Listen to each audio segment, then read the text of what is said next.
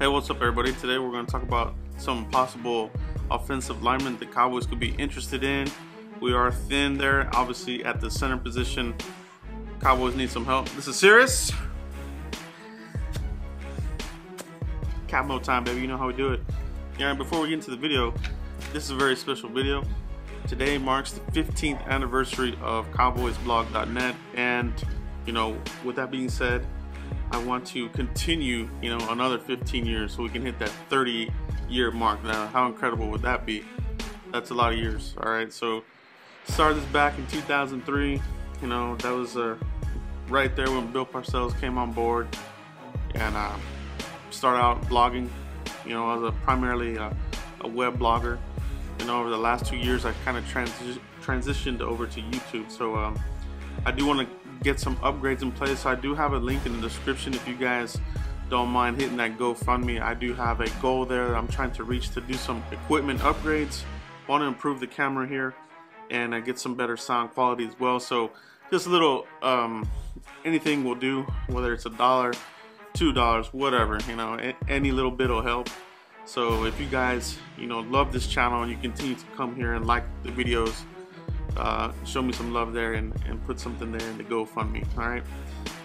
Now to the main topic here that we're going to talk about. Some people that the Cowboys could be targeting here. I think the Cowboys are going to need to look at somebody that has versatility with playing guard and center. All right. So I combed all 32 teams and I targeted 1, 2, 3, 4, 5, 6, 7, 8. I targeted 8 players that the Cowboys could have interest in that could fill the need here. All right, Travis Frederick. We don't know how long he'll be. Will the Cowboys put him on IR with the possibility of coming back after week 6 or 7, whatever that is, that IR designation where you can come back during the season? I have a feeling they might do that. Frederick is getting the immunoglobulin treatments intravenously, so he's full speed ahead with the recovery. But as far as seeing the field, it's going to be a while. So we're rolling with Joe Looney. But with that being said, going to that Carolina game, even in this preseason game, but primarily we're looking at the regular season. Who's going to play behind Joe Looney? All right, undrafted guys we have on the team, that's not going to cut it. All right, do we have any players here that have that versatility? Really, the only one would be Zach Martin. That would be a catastrophic shift. Zach Martin, Lyle Collins, Cameron Fleming. I mean, we're talking some craziness there. So I don't like that. That's a worst case, catastrophic tsunami type of situation. I do think that the Cowboys will make a move here soon. All right, will it be? And like I said, I think it's going to be a guard who can give us some guard depth. All right, because the guard depth isn't good. I do like Kadeem Edwards. I think he's coming along, but he's only a guard. All right, and he can probably play tackle because he's got the length, 35-inch arms. He's got length there. But can he play center? No, he can't play center. He didn't play center in college either. So let's go over my list here real quick. All right, first one off the list, John Feliciano, the Raiders. All right, the Cowboys have a working relationship. Going back to, the early years there with Jimmy Johnson, and even before that, there's always been this relationship between the Cowboys organization and the Raiders. Could they make another trade here? All right, Joe Feliciano was a 4th-round pick in 2015 with the Raiders. He's now been, relegated to a backup position. So he has that versatility, guard and center. All right, so that would be a good one. Ty Sambrailo, Atlanta.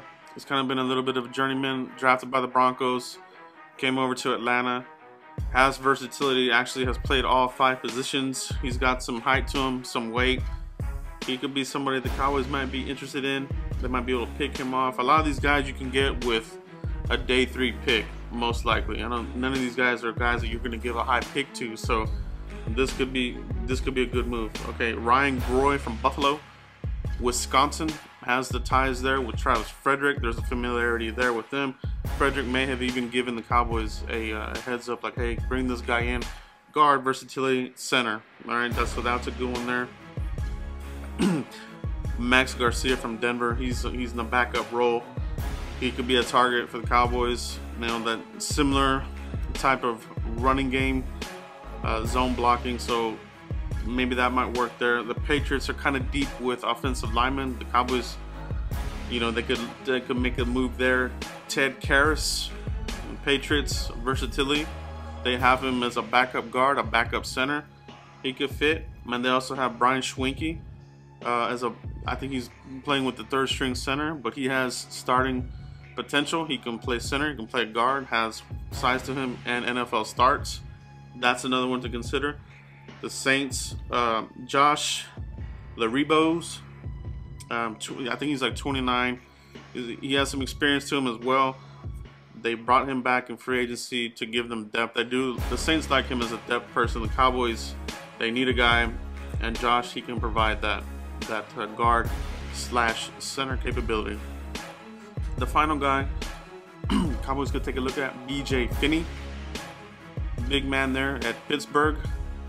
Pittsburgh, you know, they tend to draft pretty good on the offensive line. They've had some pretty good hits there on BJ Finney. He's playing in a backup role, but has, again, you know, he's got that guard center capability, versatility.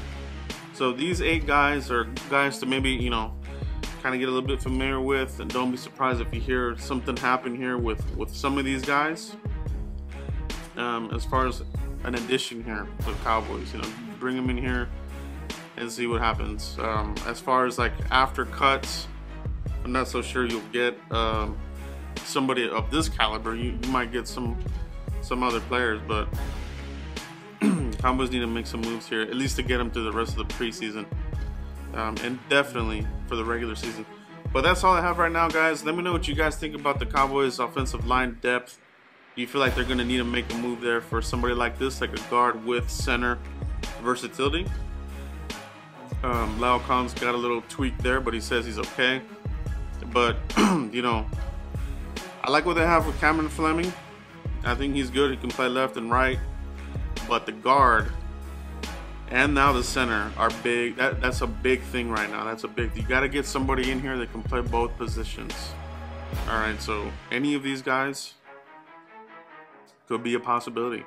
But let me know what you guys think. And also, like I said at the beginning of the video, if you guys can contribute there to the GoFundMe, the link is in the description there.